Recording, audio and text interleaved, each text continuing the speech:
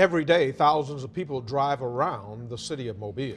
That's right. We have a live look to show you of Government Street in downtown. Not too busy right now, but a greater police presence this weekend show many drivers in Mobile are taking a risk. As News 5's Tiffany McCall reports, more people driving in the city are getting caught for breaking the mandatory insurance law. 1,081.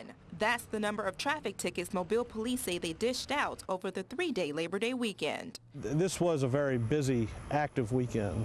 Although 35% of those tickets were for speeding, Mobile police say their biggest offense deals with insurance. Usually the uninsured motorist is probably the highest number of tickets that we write in any given time. So it's an alarming number, but it's definitely the thing that we see the most. 25% of the tickets served this weekend were for no auto insurance.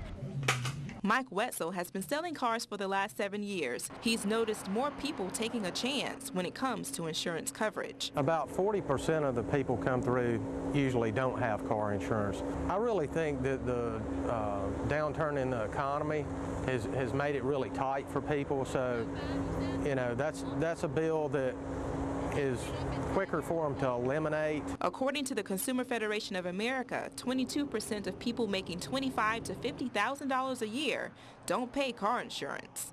That person not having car insurance costs us more on our insurance premiums, but also you have the out-of-pocket cost, the out-of-work cost, and everything because somebody just did not have insurance. A liability that could surely be avoided. In Mobile, Tiffany McCall, News 5. Showing proof of insurance will be changing in the next few months. Starting January, a stricter law will make it possible for law enforcement to check insurance coverage in real time, not just looking at the insurance card or paper.